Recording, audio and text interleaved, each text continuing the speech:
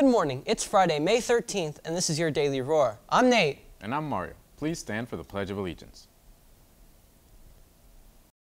I pledge allegiance to the flag of the United States of America and to the republic for which it stands, one nation, under God, indivisible, with liberty and justice for all.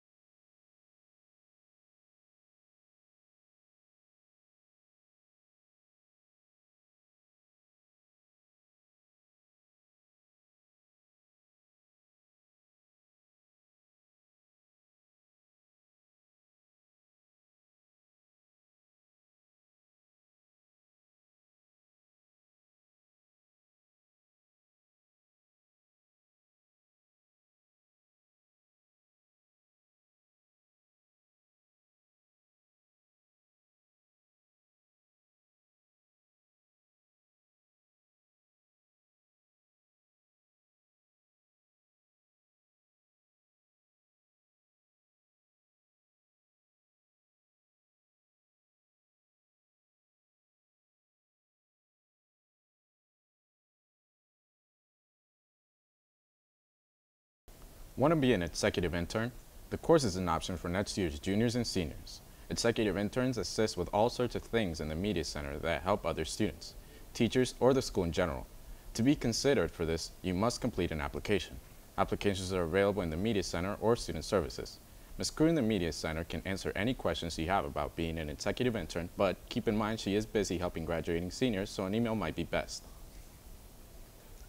Want your high school achievements to include National Honor Society member? To be considered, you must have at least a 3.4 unweighted GPA and enough community service hours properly logged in a Skyward by September 1st. For juniors, it's 40 community service hours. For next year's seniors, it's 50. FYI, being considered or tapped for NHS is only an invitation to apply. That's not a guarantee that you're in. Want a summer job? Are you at least 15 years old? If your family qualifies for free or reduced price lunch, then you could earn $14 an hour during a 5-week internship through the City of Orlando. The internship takes place June 6th through the 8th, and you'll be working 30 hours a week with experienced professionals. After July 8th, the business where you're working can choose to keep you as a regular employee. Want to be a part of next year's SGA class? Recruiting is now underway.